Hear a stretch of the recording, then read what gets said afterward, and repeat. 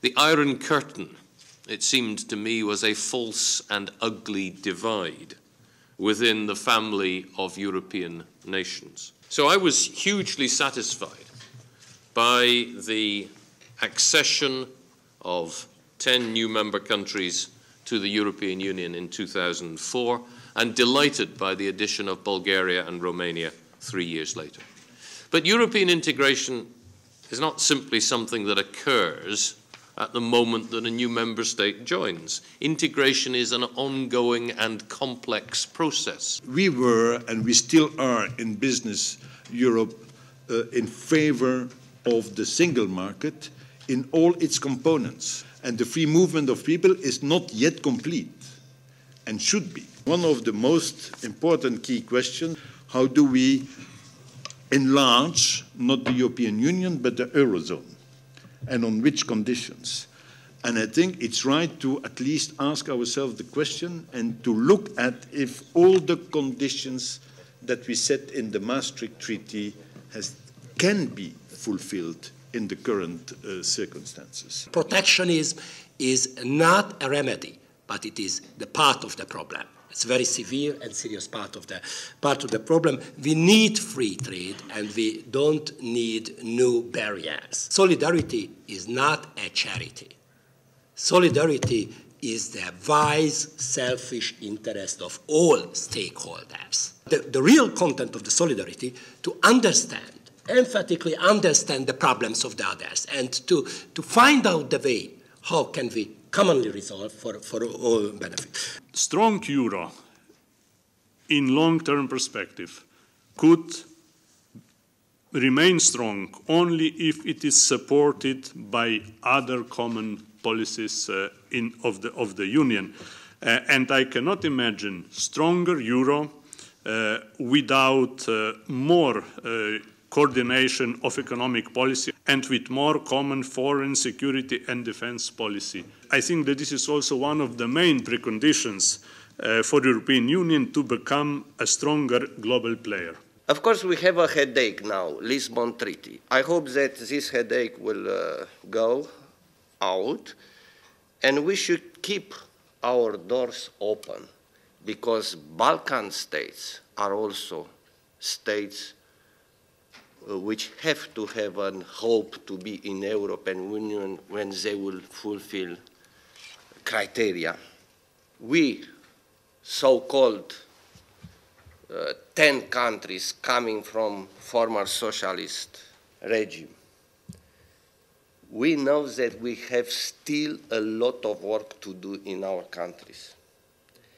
Actually, this financial crisis just shows us again that we have a lot to do in structural reforms.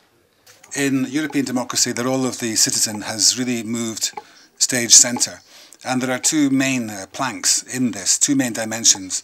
The first is that we need to enhance transparency in terms of social supervision of what's going on, decentralisation and making sure that information gets out.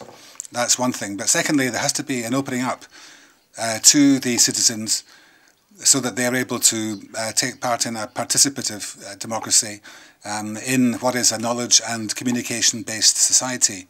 This historic enlargement is a true success story, because all the fears that the old member states had about the problems that we, the new member states, might cause in the single market, they were proved untrue. There has been no social dumping, there's been no immigration dumping. There were many who worried that decision-making will become ineffective with 27 member states, but history has proved them wrong.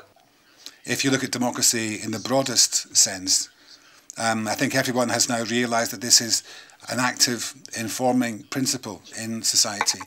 And this is real progress, considering the generations which went before and the ruins on which we were building. I think that there has been, if you like, a new start, a caesura, which has taken place in the institutions, in the legal system which now applies. And clearly we were building on all the work which had gone before. And I think that there was an appetite for change. I think there was an acceptance on the part of the citizenry of the new member states. There was a desire to build a better, basically a better civil society. The EU is still considered a sort of a universal remedy for whatever may happen in a country.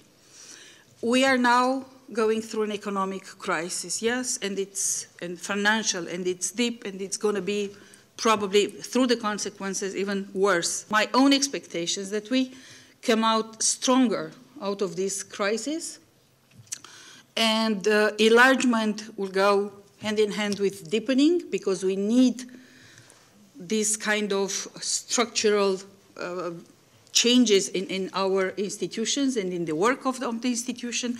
And more important than everything, I think that the sense of solidarity that the European Union has built on will continue to exist. I must say that the citizens of Slovakia today really consider European Union as the most trustworthy organization, even more trustworthy than the national parliament. I am really proud that Slovakia meets all its obligations. However, I still have the feeling that the old 15 is still sort of not ready to accept that we are full and equal members or equal partners.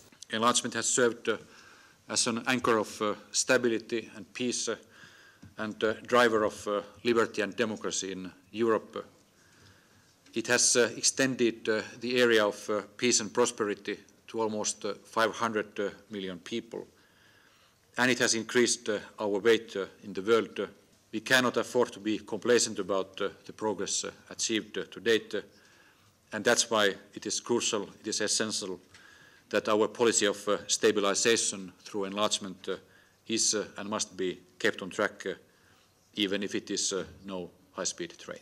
If you want to deal with the USA, with Russia, with China, then you had better also be big, but you had better also be united. The way in which we conduct business has to be different. Doing business at 27 in the Council is different from doing business at 15. You also need some different organization. At 27, you need a bit more leadership from the center. You need a strong commission. In foreign affairs, the High Representative, the Secretariat plays an important role. You need a strong presidency. 5 years are not sufficient to create a new alloy. We are still in a melting pot between the former members and the new members.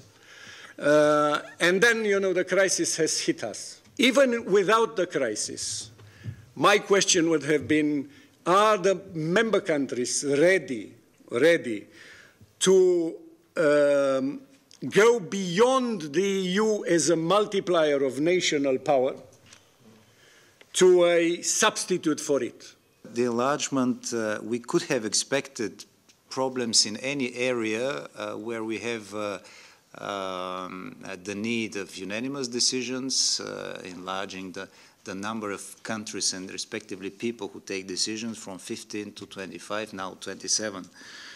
And I think that one of the main results, I guess, of this enlargement was the push to reform the common foreign and security policy, first with the Constitutional Treaty, which failed, now with the Lisbon Treaty. I hope Lisbon Treaty will succeed finally this year. What we brought to the European Union debate and European Union practice is, I would say, much greater awareness on human rights. After all, the whole history of our quest for democracy was marked by human rights issue. And this is why we are also less concerned about some realpolitik and more attached to human rights values, which is, I think, important for the identity of Europe and for what European Union is about.